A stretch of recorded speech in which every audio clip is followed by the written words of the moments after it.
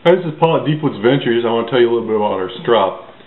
It's a 2" by 4" vegetable tan leather, epoxied to some oak with the smooth side, and we've taken a little bit of the finish off so it'll take our stropping compound. What's unique about our Strop is it's got a slot in the very end of it that we're going to put a piece of 600 grit wet sandpaper in. The reason we do this is this is going to be your sharpening side.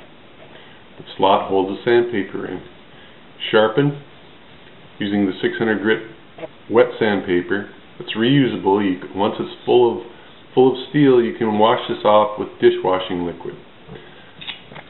Combined with stropping compound and the 600 grit sandpaper, you have a good portable sharpening system.